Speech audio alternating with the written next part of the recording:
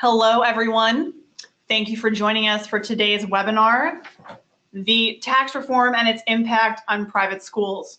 I've got a few housekeeping items to go over before we get started. You can maximize or minimize the webinar pane during the presentation by using the red or orange arrow buttons. During the webinar, we also encourage you to ask questions. In the webinar pane, you'll see a questions box that you can use to type in those questions. Just type them in and click submit, and we'll get to them either during the webinar as time allows or at the end. Next up, your audio settings. To ensure good audio quality, please check your settings. If you're using a telephone, please click on the phone call audio option. If you're listening through the computer, then please click on the computer audio option. Now, a quick review of CPE requirements. To qualify for CPE, you must use a personal computer, no smartphones, and log in with your own information and unique URL. You must be logged into our online software for at least 50 consecutive minutes within the scheduled time frame of the webinar, actively respond to at least 75% of the polling questions. There are 4, which means you need to answer 3, and complete the evaluation survey at the end of the webinar. And a quick review of our learning objectives. Today, we're going to review the direct and indirect impact of the Tax Cuts and Jobs Act on private schools, discuss how this will affect charitable giving preferences, and evaluate how our private schools can plan for the future. And with that, I'll turn it over to Martha, who is a good friend of the firm, and Cal Boas, our co-host of this afternoon's webinar. To you, Martha. Thank you. A lot of energy was focused in the fall and early in the winter on the tax reform proposals that were in Congress, and that focus and effort was successful in that many of the items that would have directly and negatively impacted our schools did not end up in the final version that was passed. But a lot of questions remain about what actually did and did not make it into the final legislation, and what the implications for independent schools, and particularly independent schools in California, given that our state has special laws and its tax structure and a political climate that leave some questions open about how California is going to look at some of these tax changes. So, since I'm not an expert in tax law, I welcome the partnership with Armanino, and I want to take just a minute to introduce the 2 people that are going to be guiding us through this. Many of you probably know Dean. Dean works with many private schools, many in California, and he's a resource to us here and to many of you. And also Katie Brown, who is a CPA, and she's a senior manager at Armanino. And Katie has a focus and an expertise in taxation, and she works with many exempt organizations. And I'm going to turn it over to you, Katie. Great, thank you so much. We've got, oh, we skipped one. Okay, so we're going to be talking about the Tax Cuts and Jobs Act today, which was passed on December 22nd, 2017. And it's the first major update to U.S. tax legislation since the 1986 Tax Reform Act. And the stated goals of this act were to simplify the tax code and reduce the tax burden on the middle class, and hopefully also to encourage domestic corporate activity by giving a number of tax benefits to corporations. Whether this actually ends up simplifying the tax code is up for discussion, and we'll be looking at some of these specific provisions that relate to schools. The majority of the items in this act go into effect for tax years that begin in 2018, so it will be your 2018 tax forms, and your 2017 tax returns are not going to be affected. All of those are still going to be under the previous law. There are very few provisions that are actually permanent in the Tax Cuts and Jobs Act. The majority of the individual provisions are going to sunset in 2025, and really the only major permanent ones are the corporate changes. So we first wanted to go over just a couple of items that were discussed early on, but that did not end up being included in the final version of the bill. So these items did generate a lot of worry and discussion, and we just wanted to point out which ones didn't change so that we can hopefully put your mind at ease, at least on a few things. First, we've got qualified tuition reductions. These will remain non-taxable to the employee recipient, and that includes tuition remission for employees of schools and graduate student tuition waivers. The Section 127 provision for the non-taxability of certain employer educational assistance payments to employees remains intact. The student loan interest deduction and all the major education credits remained untouched in the final version. Housing for the convenience of the employer remains non-taxable to employees. And in order for it to be for the convenience of the employer, just as a reminder, it has to be a condition of employment and has to be for the convenience of the employer and on site or within a mile of the employer's campus.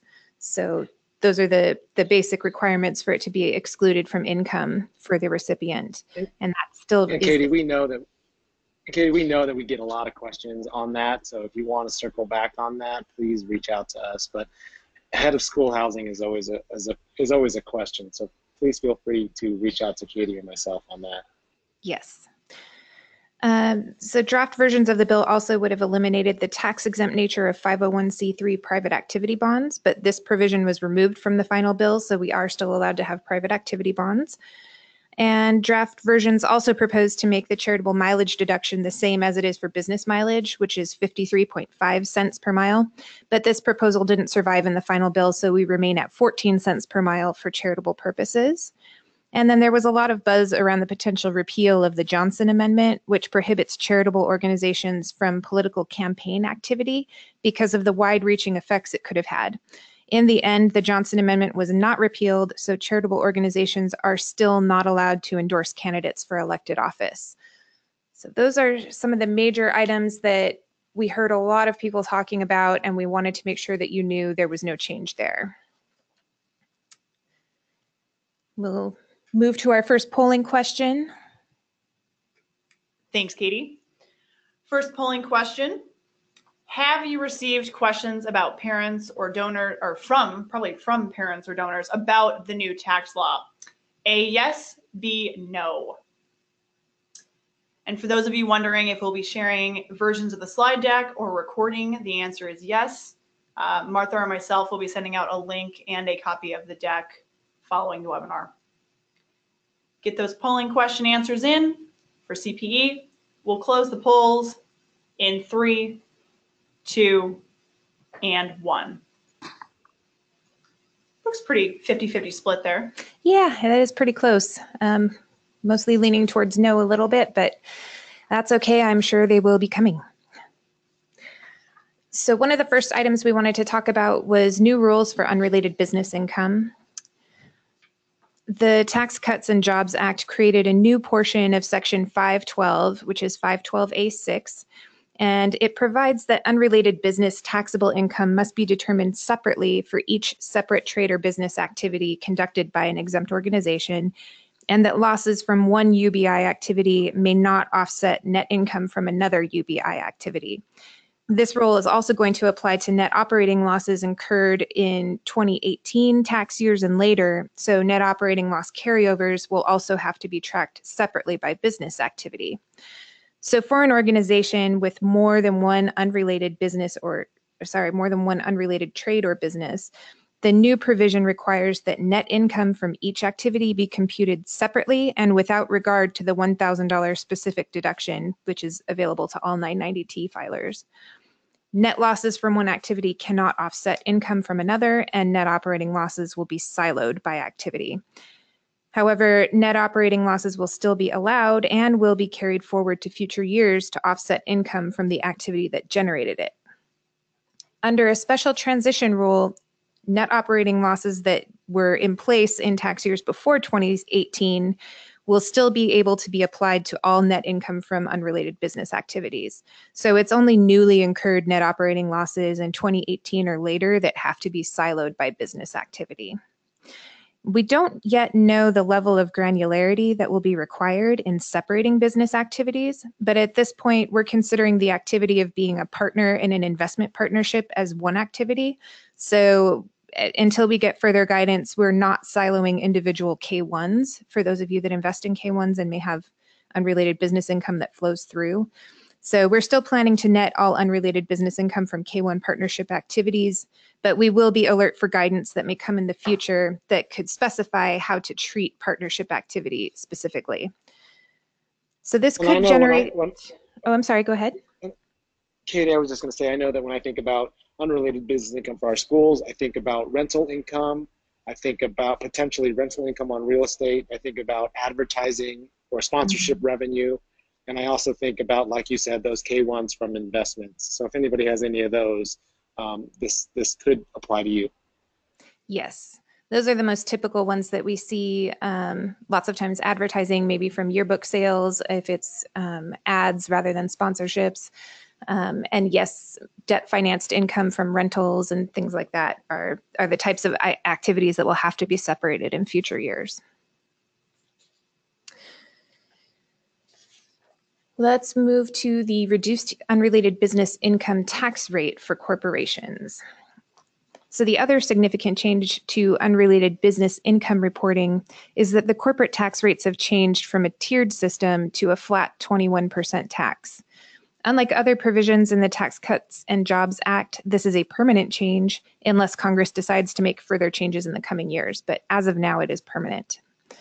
Congress imposes UBI, or the tax on unrelated business incomes, to put exempt organizations that participate in revenue generating business activities that are outside of their exempt purpose on the same footing as taxable businesses engaged in the same types of activities. So the corporate tax rates and AMT rules will apply to schools with unrelated business activities. As you can see from the old table, schools with lower amounts of taxable income will actually have a higher effective rate of tax under the new law. The break-even point is at about $90,000 in taxable income, which under the old rates had an effective tax rate of 20.944%. So we show an example here of the actual tax liability on $5,000 in unrelated business income, which under the old tiered rates was $750, and under the new flat rate would be $1,050. So there is an increase there, and as a percentage, it is significant. And the numbers are small, but the percentage can be significant in certain cases. Additionally, the corporate alternative minimum tax has been repealed, so there are no levels of income that the flat 21% rate will not apply to. All income levels will have just a flat 21% rate.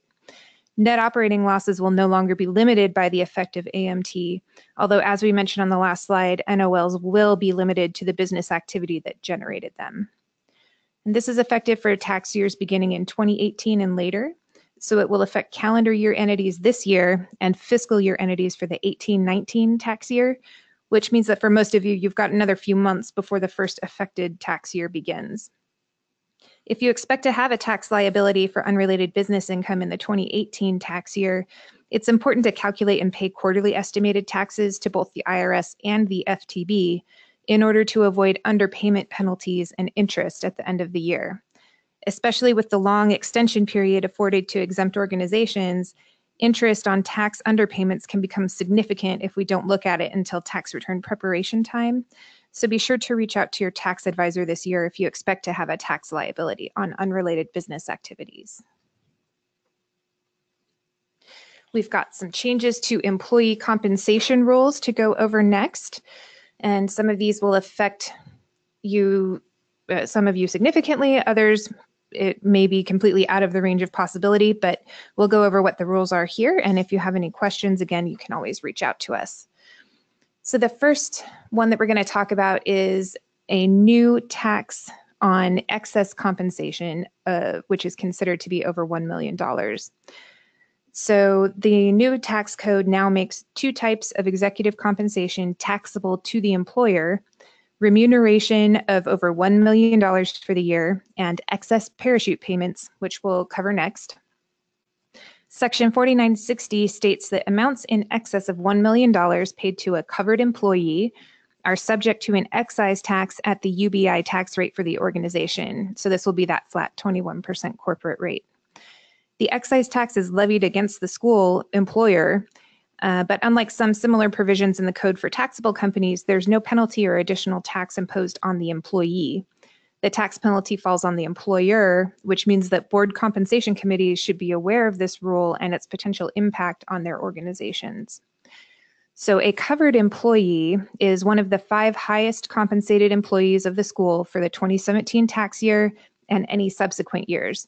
So this look back goes back to 2017. So this would typically be your head of school or president, CFO, or other officers. And once the person becomes a covered employee in one tax year, they will continue to be considered a covered employee in all future years. So if they were, CEO, and then they come back in a later year in a different capacity, or maybe even they come back as the head of school in a later year, they're still going to be considered a covered employee. Remuneration includes wages, but not to the extent that they're designated Roth contributions or contributions to a qualified deferred compensation plan like a 403B or a 457B. So it's wages plus any non-qualified deferred compensation that vests to the employee during the year under something like a 457F plan. You would typically include those amounts in the employee's W-2 anyway, but it is important to note that vesting schedules for non-qualified plans can potentially trigger this excess compensation tax in a year where you might otherwise not expect to compensate an officer over $1 million. So you want to look at the vesting schedules. Remuneration does not include the value of non-taxable benefits provided to the employee, like medical and dental insurance. It also excludes the value of excluded housing. So it's really only looking at taxable wages that go through the employee's W-2. Payments from related persons or organizations have to be aggregated each year to determine whether the $1 million threshold has been surpassed. So if you have a separate auxiliary organization that pays part of your executive salaries and the school pays the other part, you would need to add those together to evaluate the employee's total remuneration for purposes of Section 4960. And there are several limitations and exceptions to this rule. For example, it specifically excludes payments to medical or veterinary professionals for their medical services and fees paid to a public official. So there are some others, but the main gist of it is that if you've got a regular employee whose taxable compensation in a year exceeds $1 million, there's going to be a tax on the school for the amount that exceeds $1 million. Our next provision is excess parachute payments. So Section 4960 also imposes an excise tax at UBI tax rates, or 21%, on exempt organizations who pay excess parachute payments. A payment will be considered a parachute payment if it is related to separation from employment and the present value of the payment and any future payment or property transfer is greater than 3 times the employee's base amount. This will also include loan forgiveness amounts. For example, if the head of school's compensation package included a forgivable loan for housing or education or possibly relocation, the remaining amount is forgiven as part of the severance package. We would have to include the present value of the forgiven amount, including interest, when determining if there was a parachute payment. The base amount is the employee's average salary or wages for the past 5 years. So significant bonuses or other large income items in the 5-year look-back period can affect the calculated base amount in the year of separation from service. So once you've determined that you do have a parachute payment, the amount that is considered excess and taxable is the amount that exceeds the employee's base amount.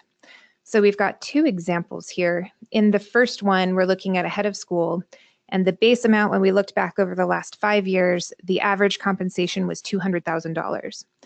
The severance package is valued at $700,000. So we see that $700,000 is more than 3 times $200,000.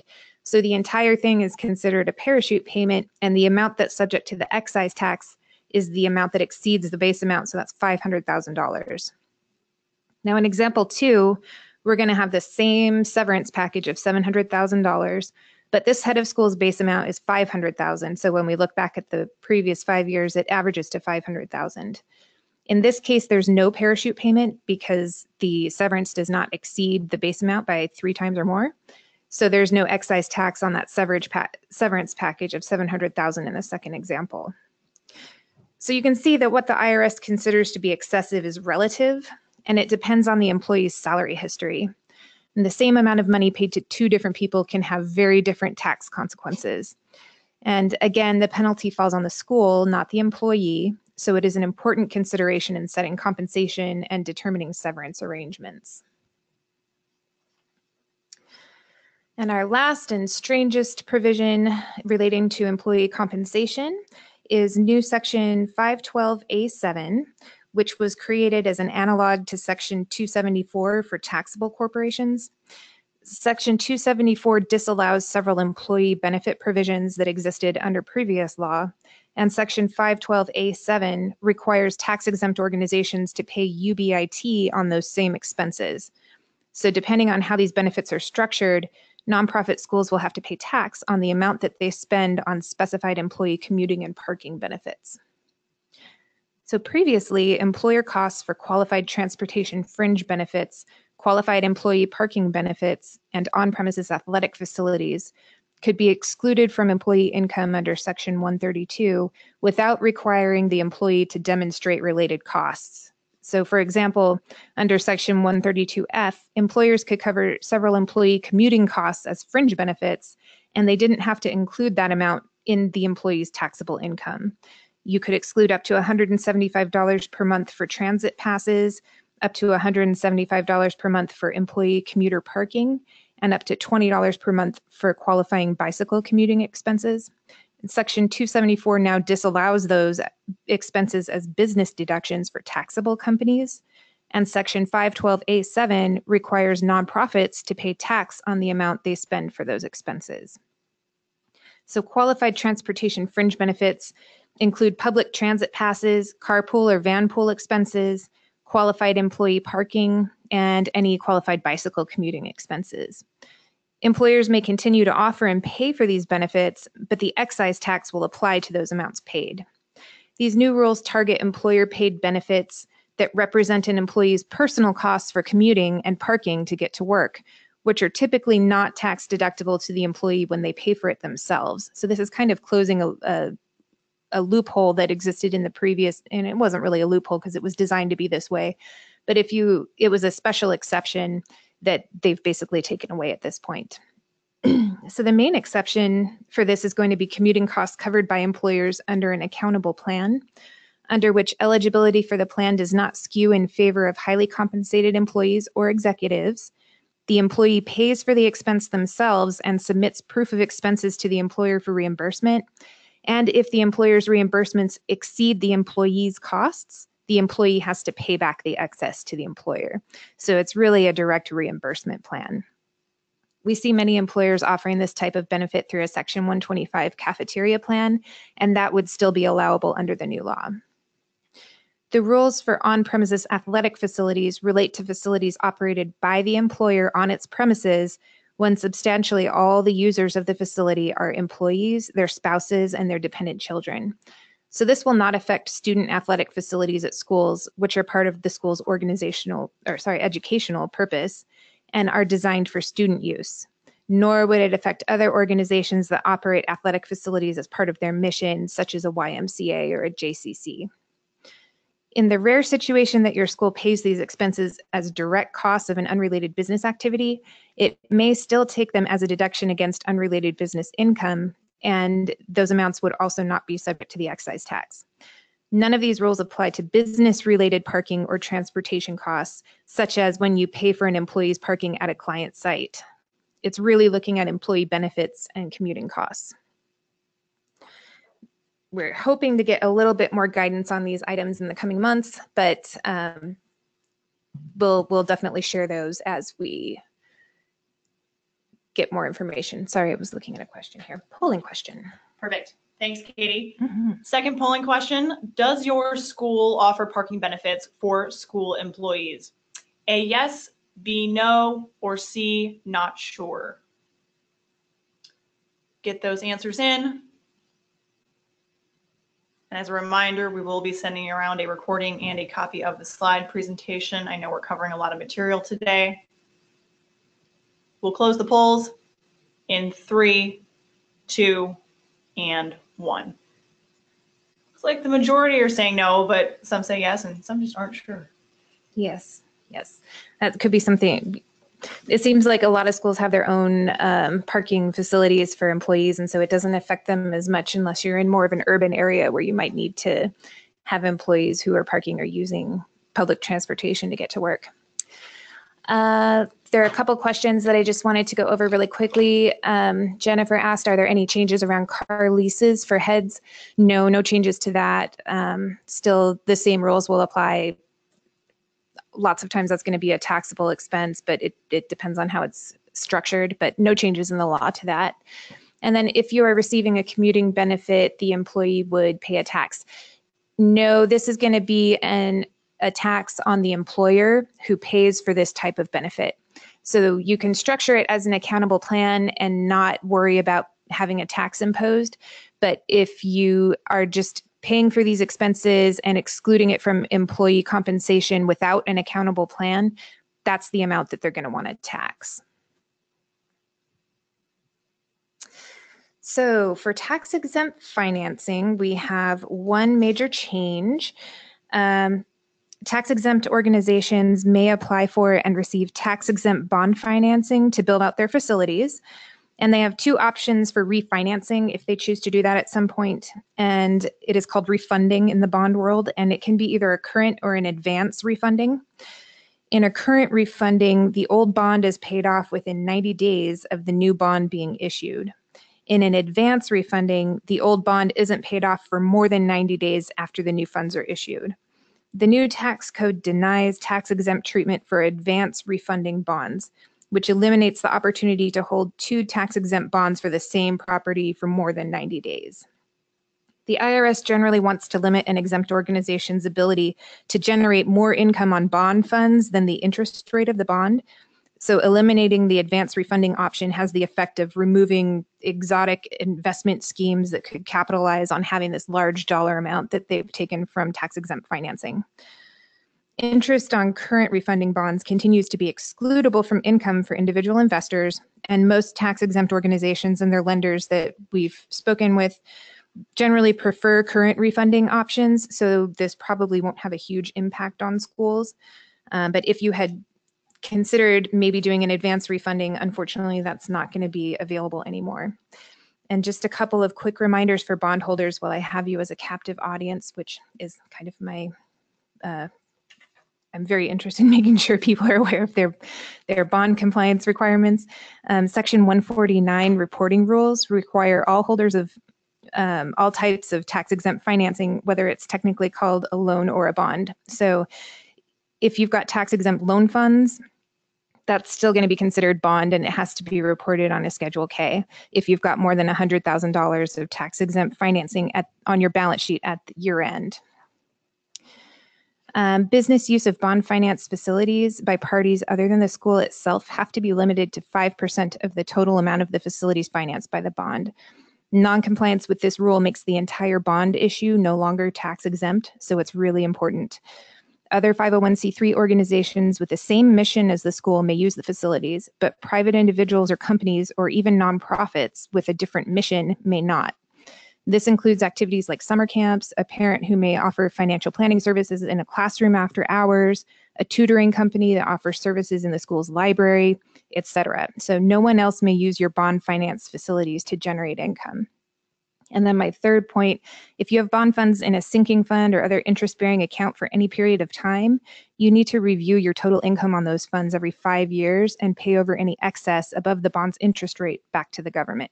And this has obviously not been an issue recently because we've had very low interest rates, but as interest rates continue to rise in the future, that's something that we may need to consider more carefully. So the IRS doesn't allow tax-exempt bondholders to make income on bond funds, and they call that arbitrage, and they require bondholders to examine their income and pay it over every 5 years if in excess of the bond rate. So just as a reminder for those of you with tax-exempt financing.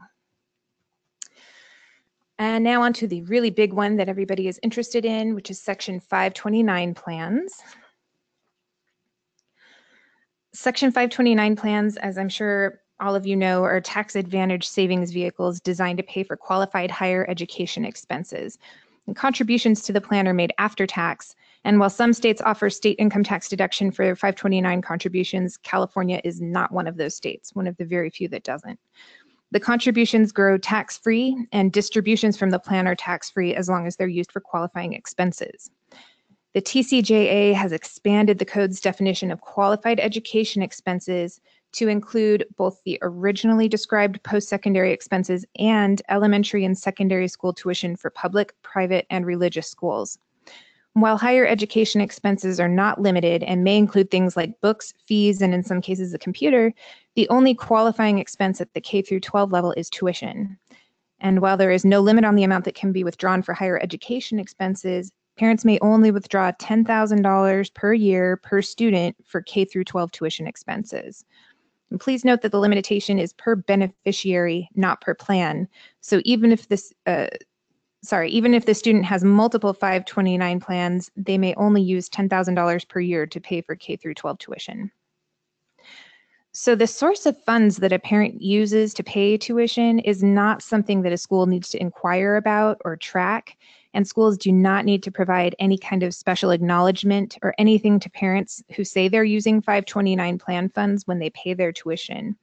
In fact, it's important that schools do not offer tax advice to parents and that you direct them back to their own tax advisors when they have questions about using their funds or what happens if they over withdraw or any sort of questions like that.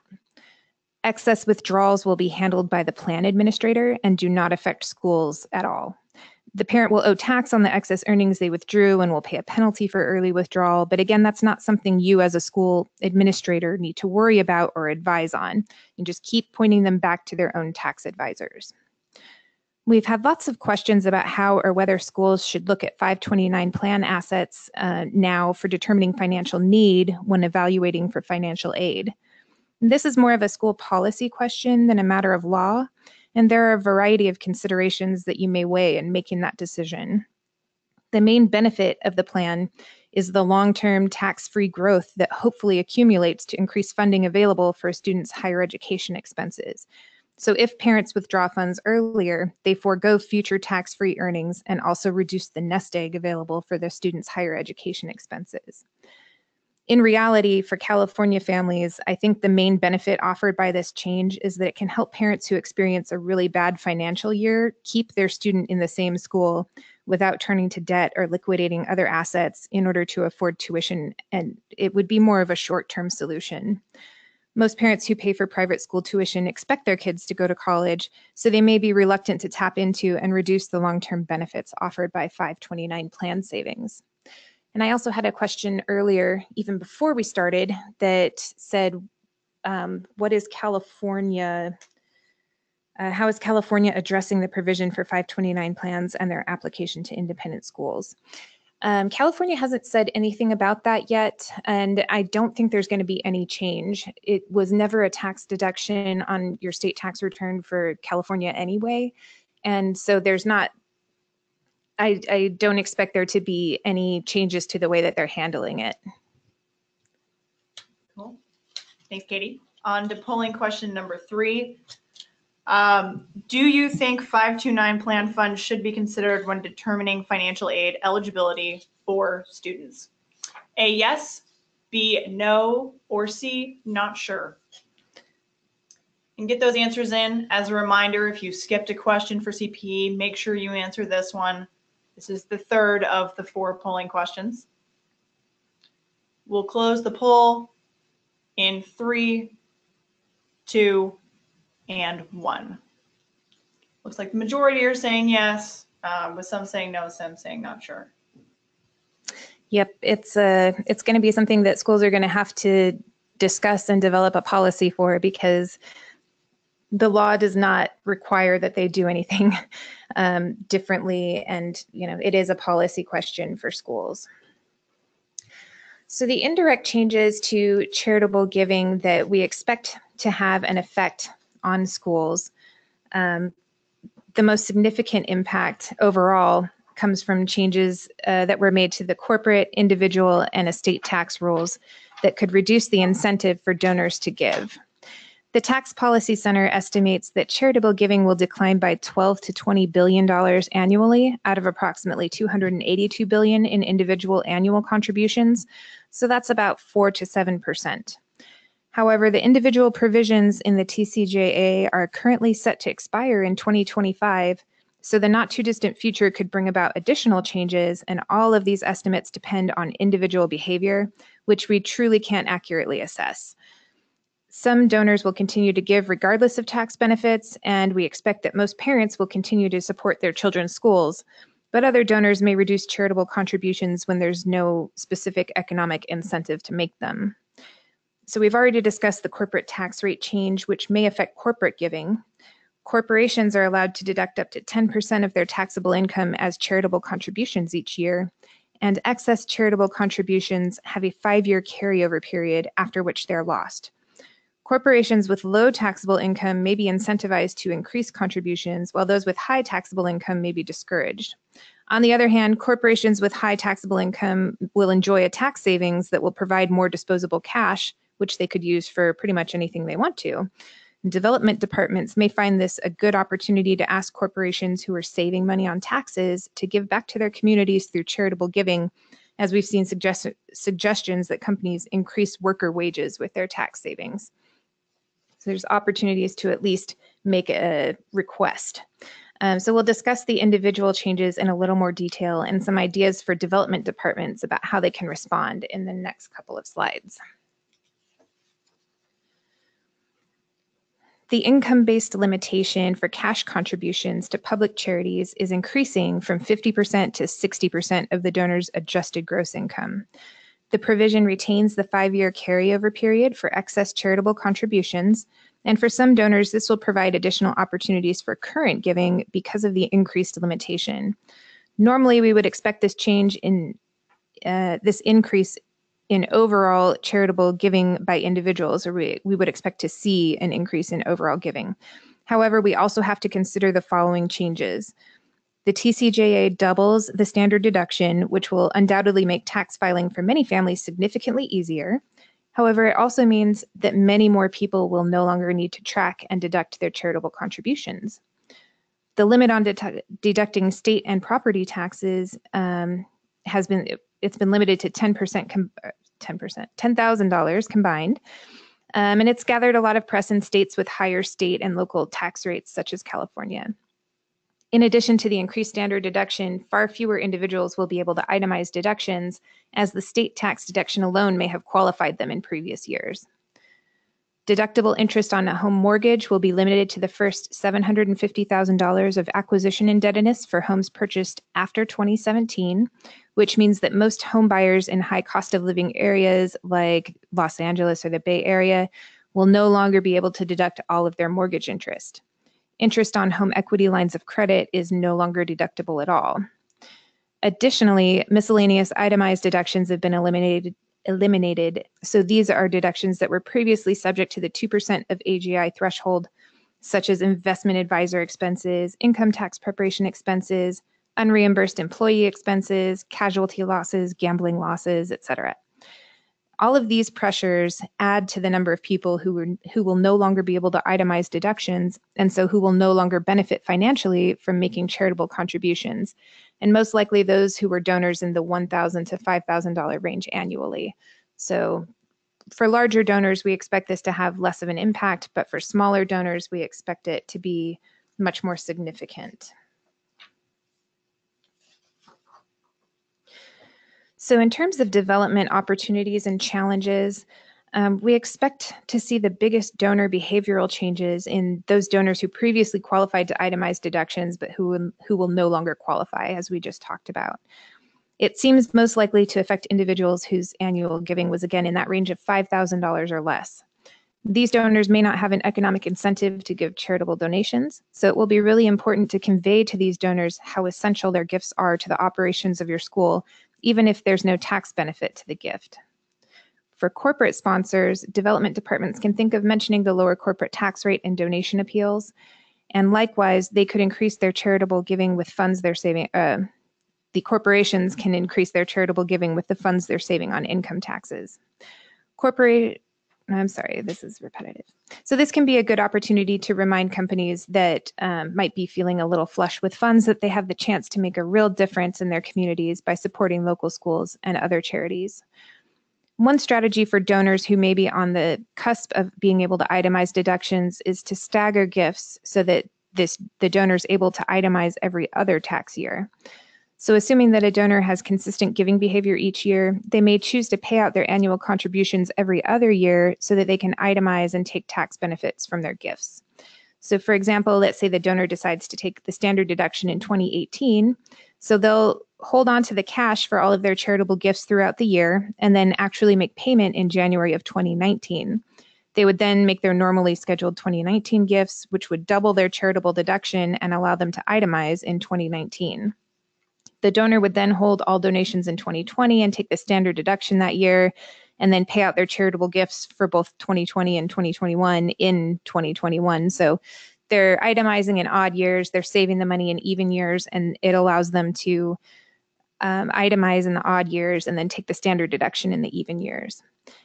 So this can help donors who otherwise might not qualify to itemize in any tax year to receive a benefit of additional deductions every other year. Donor-advised funds may also be used as a tool to time charitable deductions because gifts to a donor-advised fund are tax deductible to the donor in the year of the gift, but the donor can direct payouts from the donor-advised fund in future years.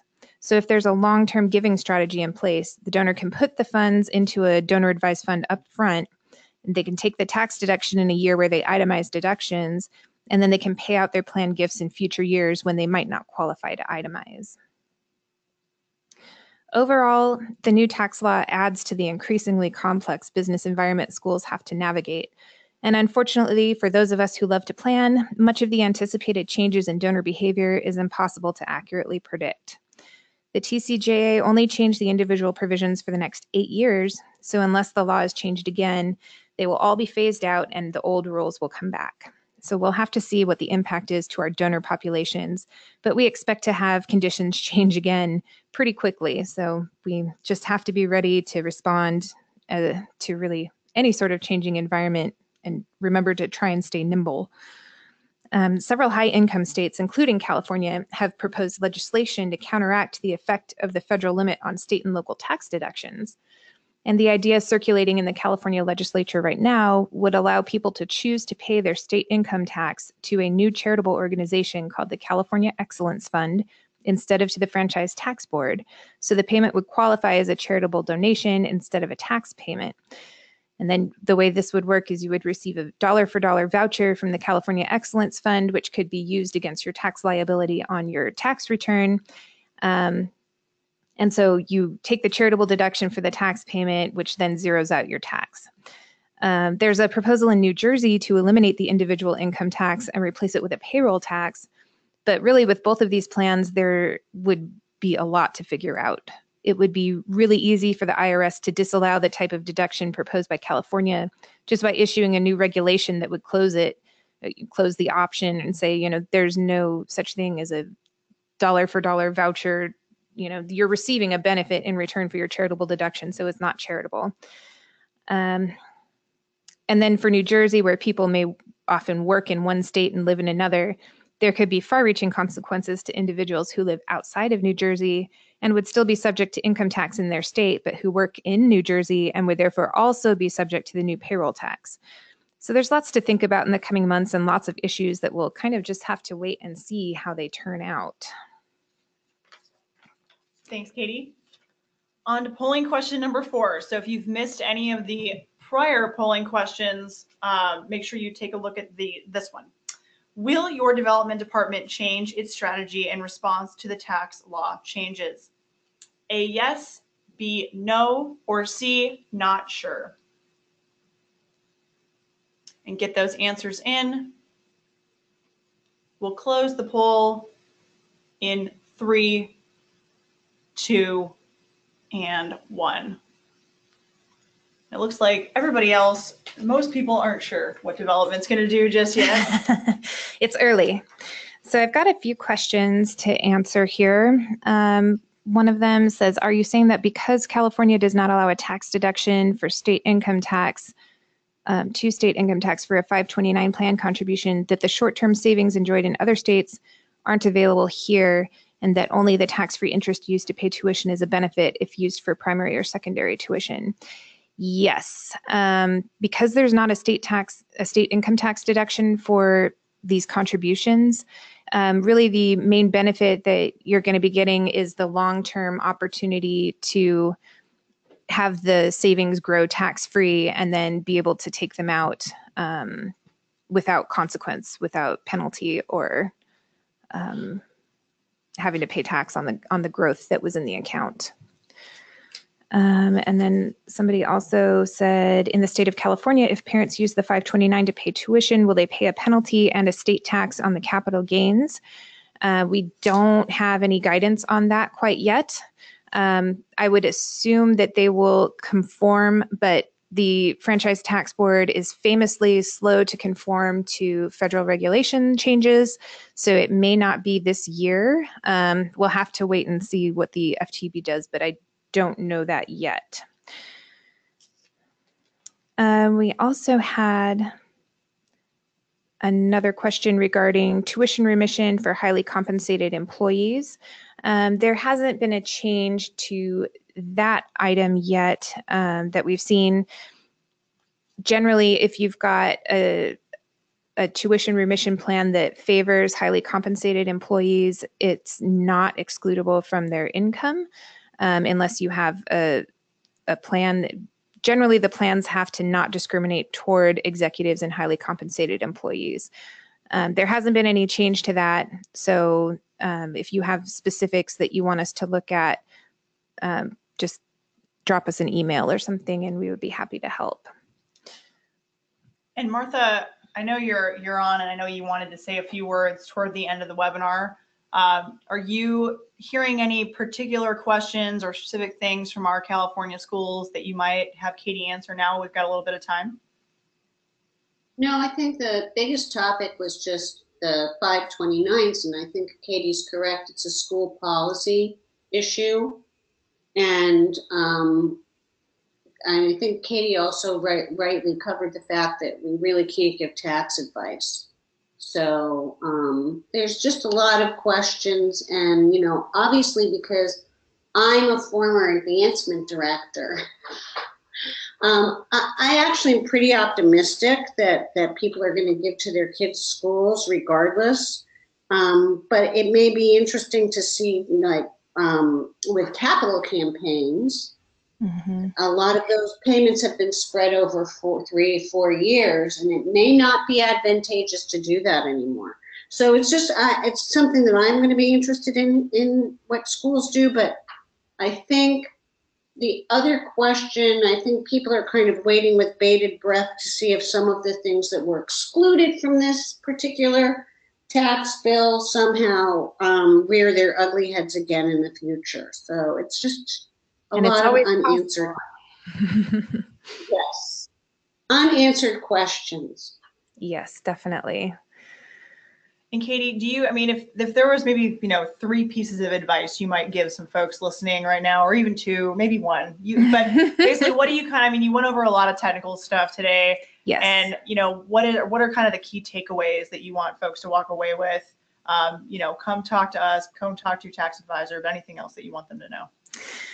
I think you're going to have a lot of questions from parents about 529 plans. And, we've said it a couple times, but the biggest advice that we can give you there is have them go to their tax person. It's definitely not your role to provide them with tax advice and there's nothing in the law that puts you in a position to need to give any advice, any statements, anything like that to parents. So when they take their funds out of this plan, in order to prove that it was for qualifying expenses, they can just use their regular tuition bill. They don't have to have any special statement from you. Colleges have to issue a 1098-T for tuition payments. Schools don't have to do that. There's no need to develop a new statement that you're going to give out to parents. So in that sense, this is really more of an individual provision that is going to affect the parents more than the schools. If you're thinking about looking at 529 plan assets for financial aid, There are, pluses and minuses to including that in the calculation as a matter of policy. One of those is that they are really designed for long-term savings for college tuition expenses. And if parents are kind of required to pay that down during the K through 12 years, there's a lot less remaining for college years, which was the original intention when they set this up, obviously, because when they set the plan up, unless they do it right now, they didn't know that it was going to be available for K through 12. So the long-term effects of drawing down those plan funds means, one, you have less tax-free growth in the plan, and two, they're suddenly being required to use what they thought was college savings toward K through 12, or they can't be considered eligible for financial aid based on those funds. So it's something to consider for schools, definitely. And it looks like we've actually got a couple of questions that have come in, and one on your favorite topic of bond financing. My favorite. A question is, you mentioned the facilities that are funded through the tax-exempt bond aren't usable by for-profit companies. If a school has multiple buildings, are only those funded by the tax-exempt bond loan out of bounds, and the other buildings available for use by the for-profit entity, for example, summer camps or enrichment programs? Yes, and there is kind of a whole industry around allocating buildings for financing. So if, to the extent that the building has equity in it and you don't owe on the bond anymore, then you can take a percentage of the total, and that whittles down your 5%. If you say my bond financing only covers these 5 academic buildings, and then the playground and the parking lot and the athletic facilities, all of that is equity, and you've allocated that out, you can kind of carve out the section that's going to be bond financed and make sure that that's only used for your exact purpose. And then you can have the rest that is equity owned, you can use for other purposes and not have the private business use exception. Awesome. And it looks like we've got one more question, and then we can probably wrap it up for today. For employees who are concerned about their withholdings and how the Tax Act will affect them next spring, is there a reliable source that we can point them to in order to determine what their withholding should be?